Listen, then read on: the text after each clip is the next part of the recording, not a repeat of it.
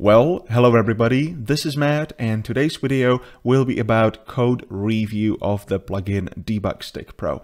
If you don't know me, I'm the founder and CEO of mineacademy.org, and I've been making Minecraft plugins since 2012. I've been publishing Minecraft plugins for about a year after that, and we've received over 700,000 unique downloads. I've had over 30,000 players on my own network, and I've taught 3,000 plus students on how to achieve the same. So I know a thing or two about writing great code, and I also know a thing or two about seeing very poor code. And in today's video, we're going to be having a look at DebugStickPro, which is a pretty cool plugin that'll dynamically display block data about the thing you're looking at in the action bar. And this plugin has been actually sent as a part of our Project Orion training. So the student has joined our live coaching calls that we have twice a week. By the way, I'm gonna just leave the link in the description. I'm not gonna pitch you the training in this video. If you want to, you can check it out.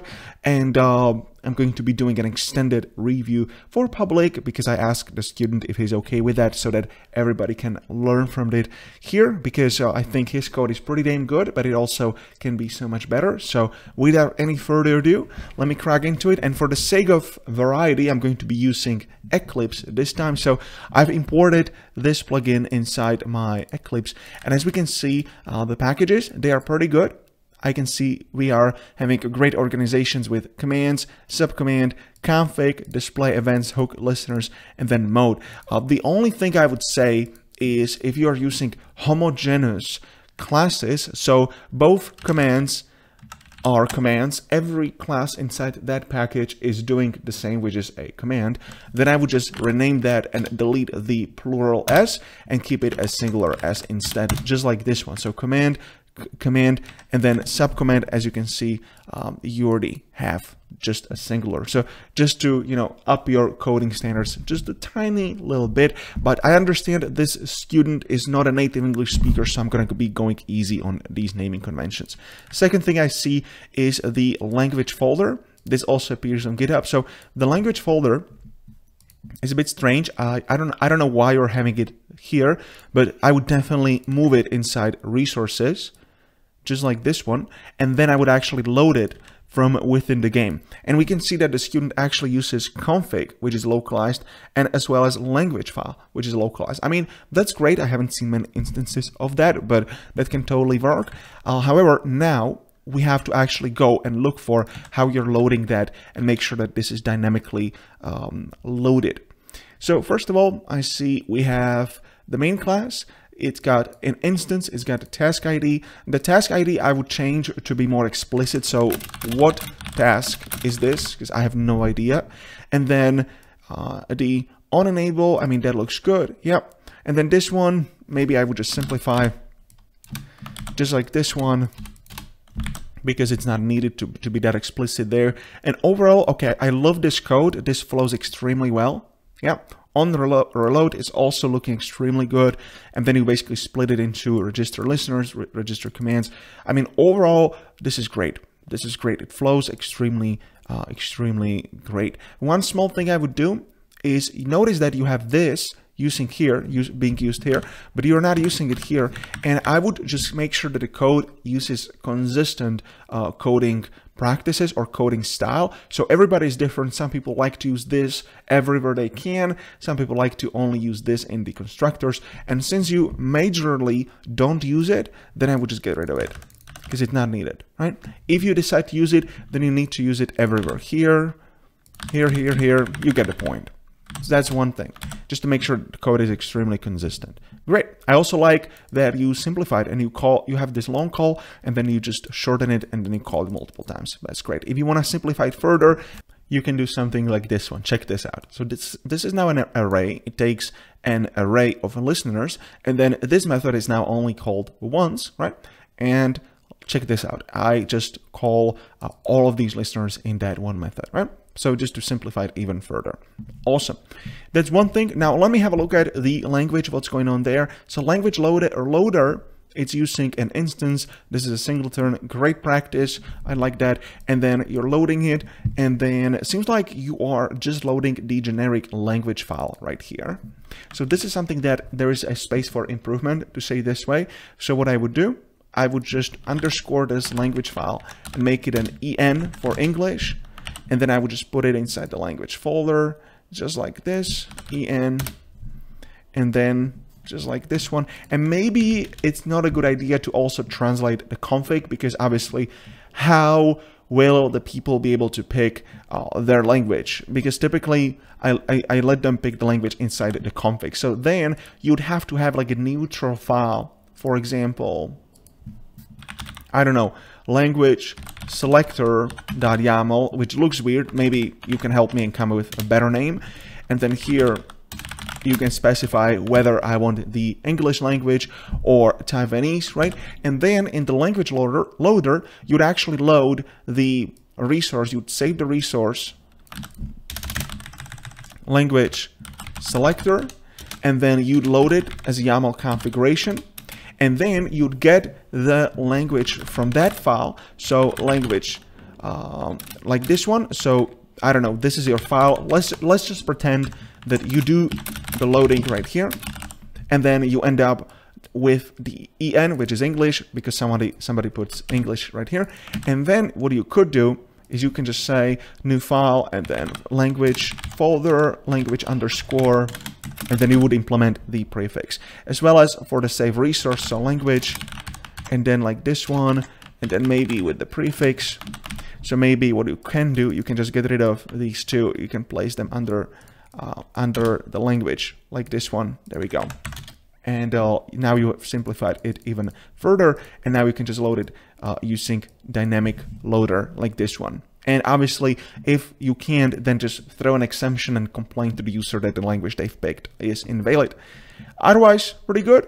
Let me just scroll down and see this. Whoa, what is this? Like, this is not bad. This is something that I was doing a couple of years ago, but I since discontinued using this because there's a lot of work involved. If you're manually assigning all of these strings and manually loading them like this one, what I now do, and I know you have a project Orion, I leave the link for the course. It's a full Minecraft course in the video description, and there I teach how to use a model class called, no, it's actually in the settings, called language. So the language works very similarly. You have the local prefix. You can just implement it. This is, by the way, open source library called Foundation. Everybody can find on GitHub.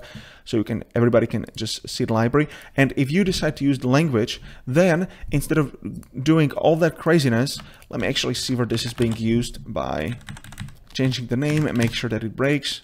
Lovely. This is being used right here. So instead of doing all that craziness and then you have to load it twice, basically, I would just make it call the language class, which you can implement, and then you can call an off method or get string, and then you'd basically call this one, just like this one directly, right? And that way you can basically get rid of all of that. So check this out, how much code you save, right? Get rid of all of that, and then you can also get rid of this entire language file. Okay, I'm going to just return it because I don't want to have compile issues, but this is what I would do. This is my preferred way, what I recommend right now that people do. Awesome. So that's one thing. And then let me just have a look at a couple of other things, because there's more stuff that I want to show you guys just to give you more value. I can see that you have a huge subdata class.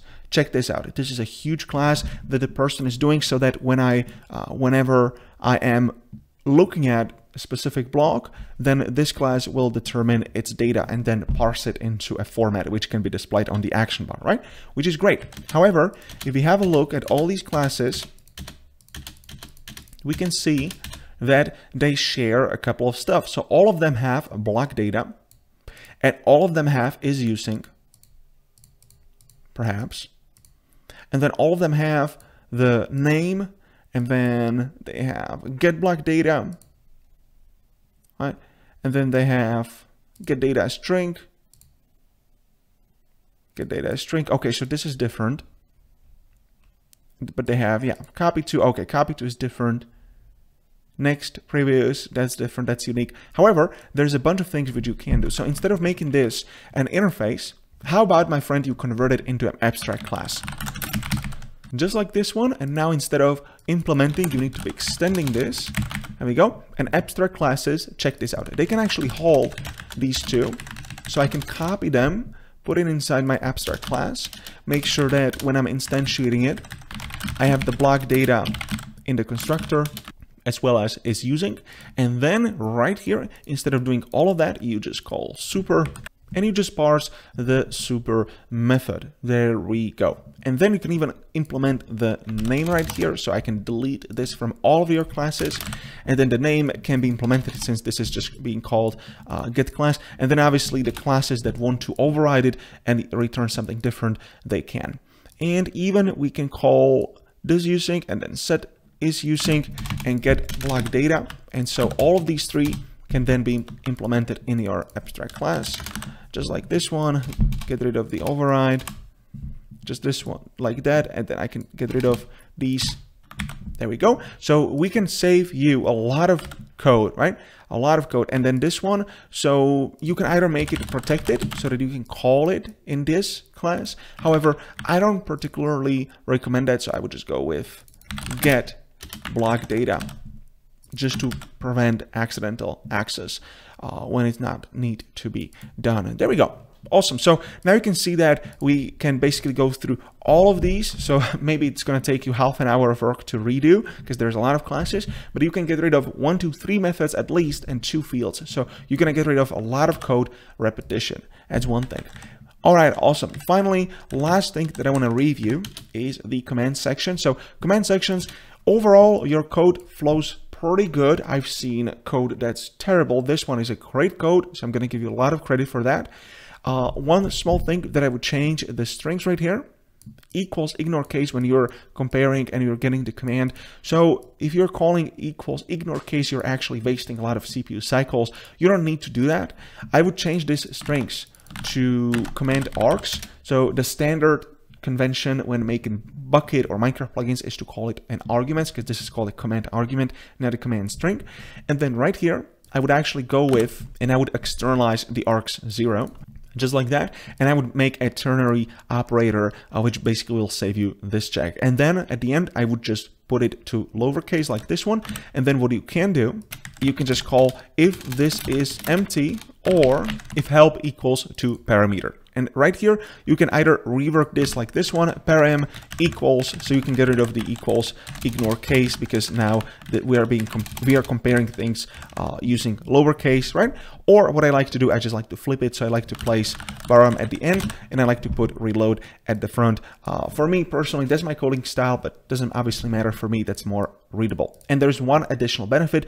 If the param should be null, then this is going to throw a null pointer exception. However, this equals on null works and it will return false. However, here we are never going to return null, right? If we would return null right here, then you definitely would need to use this syntax right here. All right, guys, I hope you enjoyed this code review. If you want me to review your code twice per week, join my class. It's called Project Orion. Not only it contains a lot of pre-recorded footage, I think now we have 49 hours of pre-recorded footage on how to code Minecraft plugins from complete beginner. If you've never touched any piece of Java technology, if you've never written anything like that before, to advanced anti-piracy, mini-games, GUIs, particles, custom monsters, and all these crazy concepts. And we have myself twice per week doing live Zoom coaching calls where you can actually unmute yourself, you can share your screen, and I can give you a nice code review. I hope you've enjoyed this video, and subscribe to this channel if you haven't done it already,